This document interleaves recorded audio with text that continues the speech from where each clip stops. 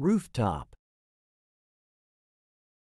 The term rooftop refers to the top surface of a building that provides shelter and protection from the elements. It is the uppermost part of a structure that covers and seals the building, typically made of materials such as concrete, tiles, shingles, or metal. The word rooftop is a compound noun, formed by combining the noun roof and the noun top.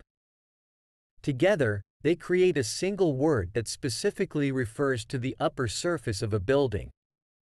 Here are a few examples to illustrate the usage of rooftop. 1.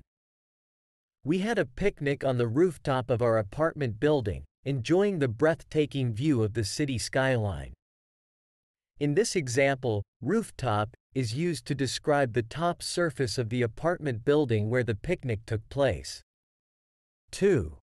The hotel had a beautiful rooftop terrace where guests could relax and enjoy the sunset. Here, rooftop is used to describe the elevated outdoor area on top of the hotel, which offers a scenic view and a place to unwind. 3.